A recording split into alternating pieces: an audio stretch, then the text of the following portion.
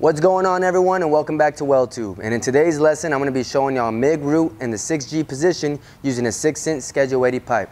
I know I'm ready to burn. Are you? Let's get to it. Alright, for the MIG root, we're running with 035 hardwire, 7525 gas, and we're running at a 532 gap, 332nd landing. And you want to stay on the leading edge of the puddle when you run down on this 6G. Okay, you're fighting gravity a lot here. The reason why we go downhill, it's mostly faster production. So when you go test out on the MIG root, you're gonna do downhill root.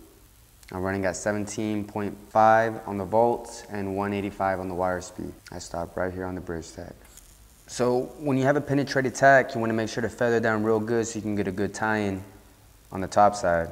Okay, make sure the angle of your MIG gun is out about a 10-degree down.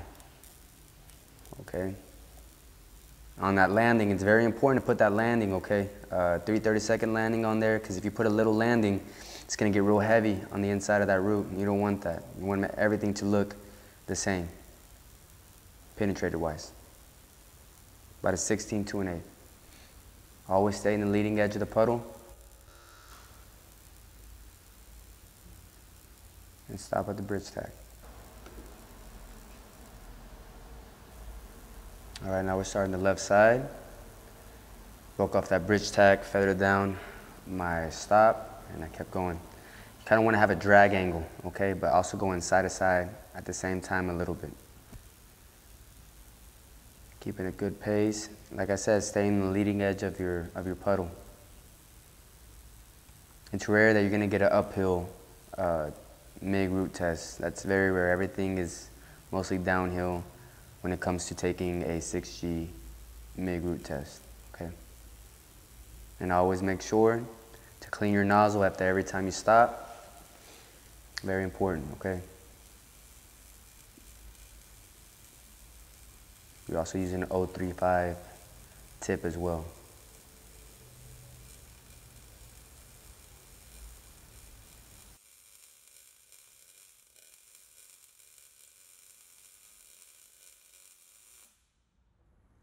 All right, now we're finishing the right side. That's our last side, okay? I turned up my voltage up to 18 volts and 195 on the wire speed just because you can see the gap size, okay? It kind of shrinked a little bit on me, so right now it's about an 1/8 inch of a gap.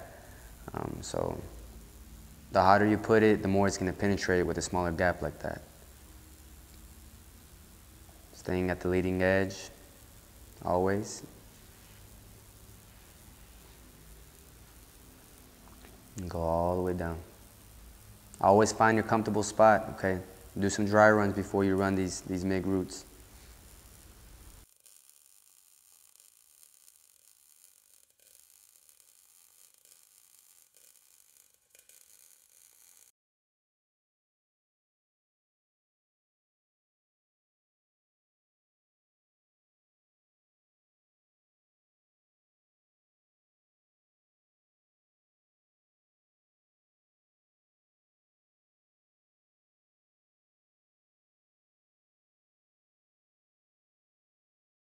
Alright, everyone, well, there you have it. That was a MIG root, short and sweet. And as always, if you have any suggestions for upcoming welding videos that I should do, please comment down below, or you can follow us on Instagram at WeldTube. So make sure to follow us.